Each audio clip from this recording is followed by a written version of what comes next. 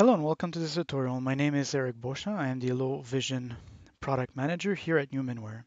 In today's tutorial, we'll be talking about the calculator application that is available in Prodigi 4.0.0 on your Prodigi Connect 12. To go to the application, scroll to the far left of the menu, tap on the icon, and you will go into the calculator application.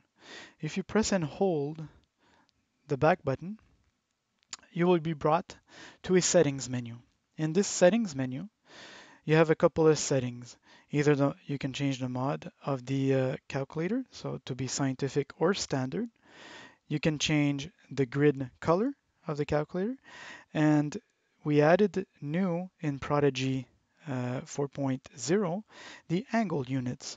So now it is possible to do all your calculations by default in degrees, or you can set it to radians or gradients. So let's do an example for degrees. If I go back to my calculator, press the button at the center bottom of the calculator, which has the two arrows, you will be brought to scientific functions, and we can say sine of 90 degrees should be equal to 1, which it is. If I had radians on there, it would not be equal to 1 because 90 degrees in radians is pi over 2.